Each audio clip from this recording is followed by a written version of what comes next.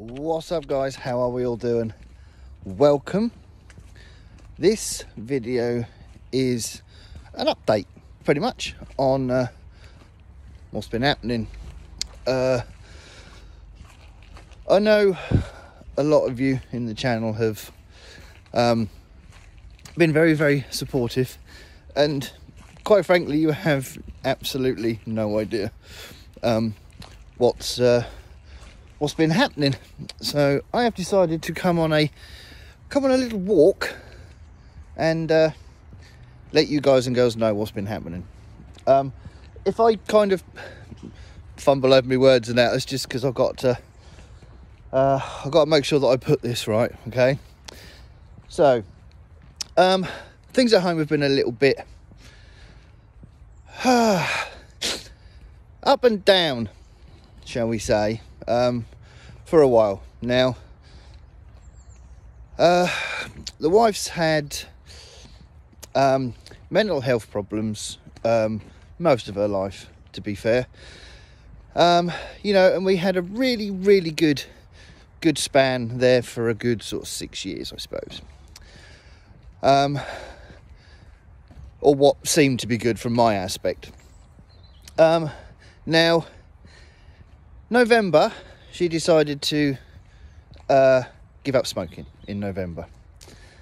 And that hit her mental health a lot harder than I think either of us were expecting. I know for a lot of you guys and girls out there, you might think, well, it's only smoking, you know, it's not the be all and end all. For some people though, it is, and that's the, you know, the whole problem behind it. But she did, you know, she did try it and did attempt it, and went on to this drug,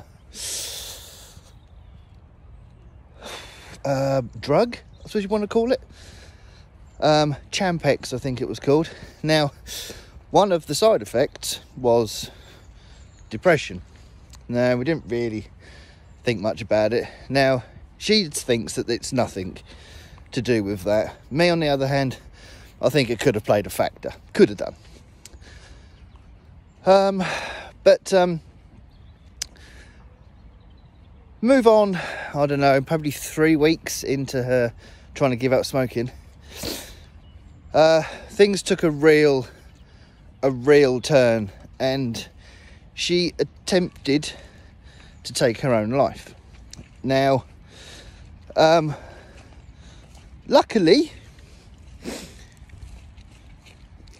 she failed, got put into hospital, and then got put into a psychiatric unit for, I think she was in there 2 or 3 weeks. And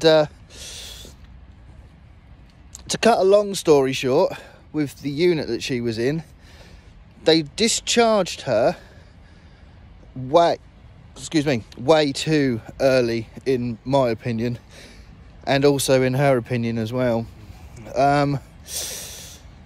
But do as you're told. So she came out of there, and every phone call she had with the crisis teams and everything that we were appointed, every time one of the questions was, do you still feel the same way as you did before you went to hospital? And she said yes, every single time. So there was absolutely no change to her mental state, but they let her out anyway. Now, move forward onto New Year's Eve. Now, I did my live stream as usual. Well, no, not as usual actually. I did my live stream, and you know, we went right through into the new year. Now, I had feelings that things just weren't quite right, but I had complete control over the medication. Now, spring back to when her attempt in November, that's what she tried to do, right? Just take a lot of medication. So I was sort of saying to myself, no, this isn't possible. It's not possible. There's no way that this can be happening. So just being paranoid. So I just got on with it and everything was fine. 3 o'clock, New Year's Day morning, violently sick she was. Like violently sick. Again, put it down to maybe something she'd eaten, you know, because she got out of bed, went to the toilet, threw up, come back, went back to bed. Now, 7 o'clock, same thing. Violently ill. Now, 7 o'clock she got back into bed and I said, I said, no need to ask how you feel. And she went, oh. But there was just, because I had them thoughts, and I said to her, have you done something you shouldn't have done? No response. Are you ignoring me for a reason? Was my next question. She said yes. So, found an ambulance, blah, blah, blah. Turns out she tried again. This time on a different form of tablet. Now, I'm not going to go to the ins and outs of hows, whys or whats, but let me just put it one way, right? Being sneaky and buying stuff on the internet, that's all I'm going to say, all right? But the difference with this one was she was fully conscious throughout the entire procedure, right? So the whole time she was at hospital, she was actually awake and alert and knew what was happening. So we've hit a bit of a turn in the road now, and that's kind of scared her into the fact that a failed attempt could be worse than right now, right? So, and that's where we are at the moment. As you all know, COVID's hit my business hard.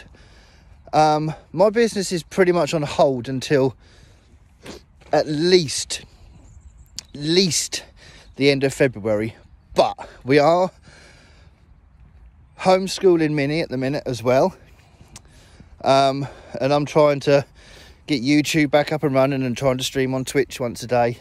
Well, yeah, kind of once a day, you know. So it's a long road, but it's a brighter road, you know. I'm not saying we're out of the woods, because we're not, nowhere near. You know, we are just at the start of this journey here. But without you guys, I don't know where we'd be. Honestly, I really don't. You know, your support for the channel has been amazing. Absolutely amazing, you know. Minnie, I'm not saying that me and the missus had a great Christmas, because we kind of didn't. You know, we made it special for Minnie, and that was really all that we aimed to do. So yeah, we'll just do that. Sorry. Thank you. It's me standing in the way of a biker. Lovely, well done. So yeah, you know, like I said, we just made it as best as we could, but you guys made it possible, you know. So looking ahead, looking forward, Twitch is gonna have to be my go-to, you know. That's the only way you know, because obviously with COVID at the minute, you know, I mean, end of February is where I'm looking to be, to possibly looking at rebuilding what little business I have left. You know, so, and then possibly move forward, but I don't know what's around the corner. You know, I really don't know what's around the corner. So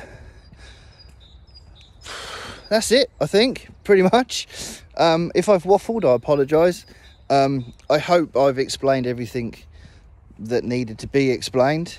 Yeah, I wanted you all to know how much I love each and every one of you. Appreciate all you do for the channel. You guys make it possible for me to be at home with Minnie, to be at home to look after the wife, you know, and I can stream as well, you know. So I just want to say thank you, and I appreciate it. I really, really do. But right, I think that's enough. All right, so this has just been a little bit of a channel update, bit of an update onto me and my life. So there we go. That's all. I think that's all you guys need to know. By all means, if you want to drop me a message in Discord, don't put anything in the comment section. You know, if you want to ask anything, don't drop it in the comments. But just yeah, DM me if you need to, if you want to know anything else. But I'm gonna go now, I think. I said that before, but there you go. But yeah, just make sure, guys, please look after yourselves, look after each other. There is no greater thing at the moment than your loved ones. Honest to God, don't take them for granted. Honestly, just do not take them for granted. You know, fucking pick up the phone. You know, we all need each other right now.